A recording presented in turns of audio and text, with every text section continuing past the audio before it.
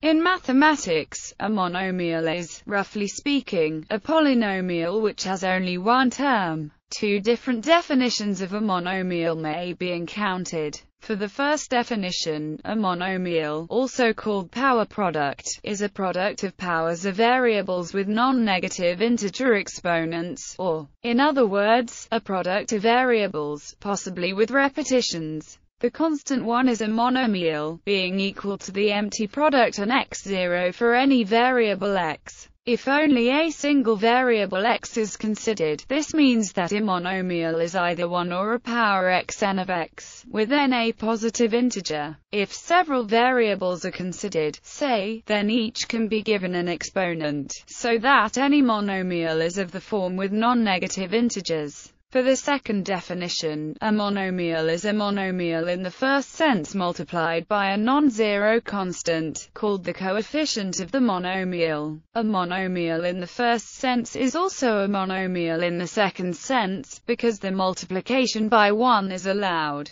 For example, in this interpretation and in monomials, in the context of Laurent polynomials and Laurent series, the exponents of a monomial may be negative, and in the context of Puiseux series, the exponents may be rational numbers. Since the word monomial, as well as the word polynomial, comes from the late Latin word binomium, by changing the prefix by, a monomial should theoretically be called a mononomial. Monomial is a syncope of mononomial. Comparison of the two definitions. With either definition, the set of monomials is a subset of all polynomials that is closed under multiplication. Both uses of this notion can be found, and in many cases the distinction is simply ignored. See for instance examples for the first and second meaning. In informal discussions the distinction is seldom important, and tendency is towards the broader second meaning. When studying the structure of polynomials, however, one often definitely needs a notion with the first meaning. This is for instance the case when considering a monomial basis of a polynomial ring, or a monomial ordering of that basis. An argument in favor of the first meaning is also that no obvious other notion is available to designate these values.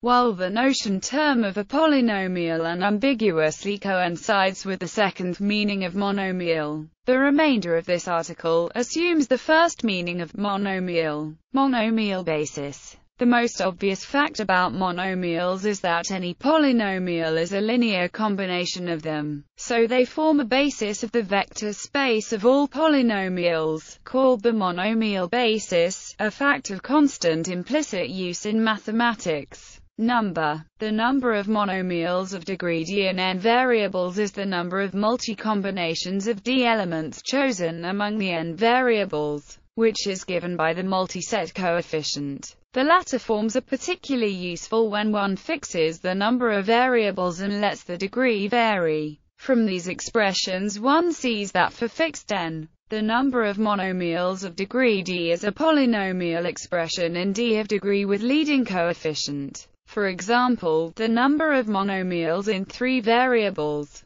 This area is studied under the name of torus embeddings.